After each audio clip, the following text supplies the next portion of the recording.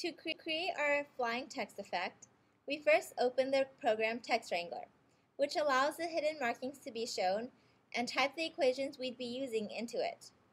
Then in After Effects, using a script that counts a user-specified number of returns, we generated each question as its own layer of text, making 20 layers at a time, until we had enough to make it look aesthetically pleasing.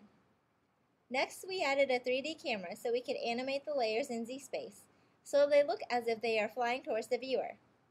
Using more scripts, we were able to make the layers distribute evenly and prevent them from appearing all at once.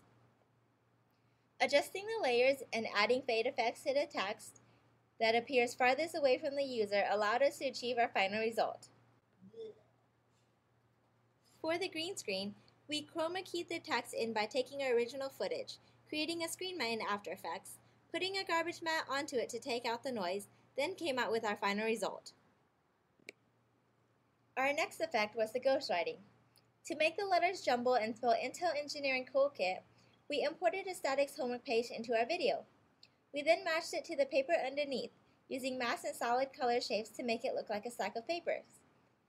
We made the letters move around by creating a layer for each letter and having the letters start their movement by beginning where they first appeared on the paper.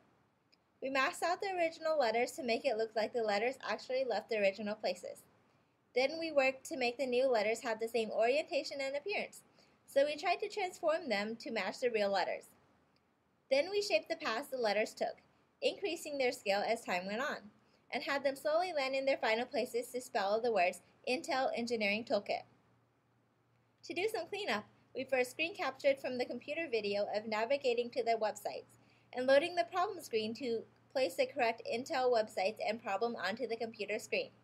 Then we composited this into our video clip using After Effects, transforming the video capture to correctly fit the computer screen in the actual video clip.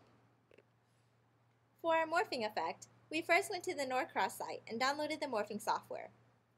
Then we went to the InTEL site to get a picture of the application's girl and cropped it in Photoshop. Next, we took an image of our live footage. In Photoshop, we added letters to the original footage to match the application. We placed the two images in the morph software and added the morph lines to both images.